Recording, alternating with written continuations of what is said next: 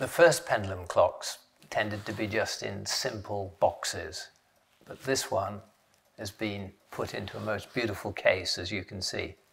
It's got all the classical features which were so popular about this period in the Restoration time. It's likely that this case was designed by Christopher Wren, and it has all the details of a classical building. You've got the columns, which even have the entasis, the tapering of a classical building, the bases, the Corinthian capitals, the finials, the swags. Capitals and the spandrels are beautifully made.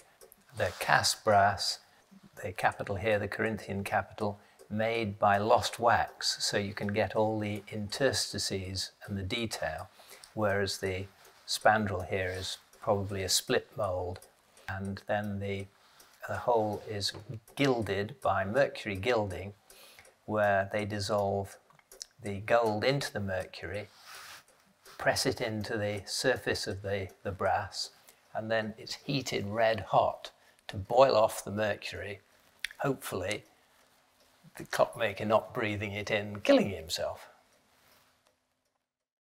So part of the classical building is a finial, and the most beautiful finials, the four on the corners and the one on the top, but the little corner ones are flaming urn, classical finials, cast in brass and gilded in gold, mercury gilded, and absolutely beautiful.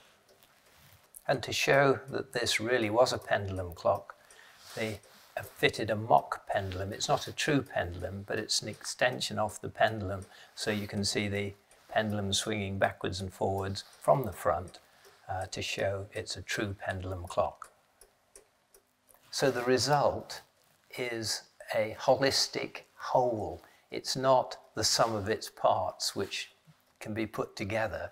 It's been designed initially as a beautiful building, and here it is with all the detail as I've described.